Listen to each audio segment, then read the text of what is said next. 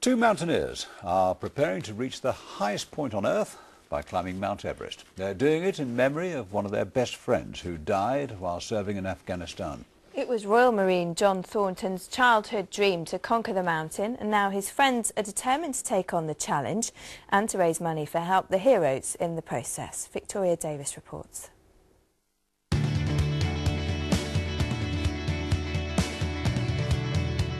These two men are about to face the toughest challenge of their lives as they prepare to climb Mount Everest. They're doing it in memory of their close friend John Thornton, who was killed in Afghanistan by a roadside bomb. We stood together as young 14, 15-year-olds and agreed that one day we would stand top of the world together and we would climb Everest.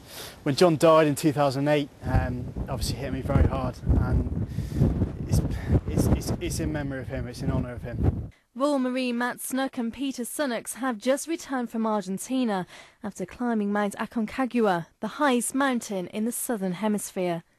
Now back in the Midlands, they're training for 2 hours a day to reach their physical peak. But the hills in Wolverhampton are a world away from the mountains of the Himalayas, where 1 in 12 people who attempt to climb Everest never come back. I think it's just getting yourself mentally prepared more than anything, knowing that you're going to be faced with potentially minus 50 degrees C, very strong winds, avalanches, ice falls. I think you just put that to the back of your mind and know that you just got to take each day as it comes and keep aiming and pushing for the summit.